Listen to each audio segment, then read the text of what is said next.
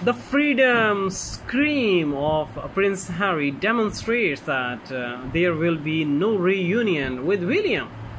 Prince Harry does not desire to reconcile with his elder brother, Prince William. The Duke of Sussex, who is now away from the royals in the United States, has released his memoir Spare, in which he discusses his raw background. After the book's release, Harry's ghostwriter J.R. Moehringer revealed that the Duke felt loose with his comments.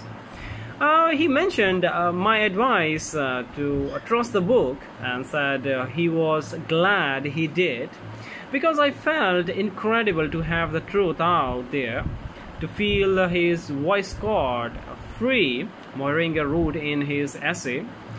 His eyes were filled with tears. However, in pursuit of that single word, free, Harry has paid, whether he realizes it or not, an extraordinarily high personal price, royal analyst Daniela Elser says in response to Harry's use of the term freedom. She went on to say that the end of his connection with Prince William was perhaps the most obvious loss.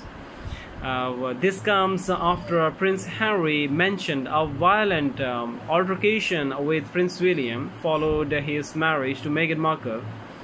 He sat down the water, called me another name, and then came at me, Harry wrote.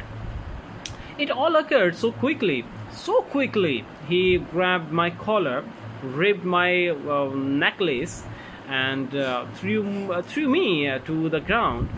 I landed on the dog's dish, who broke beneath my back and slashed into me.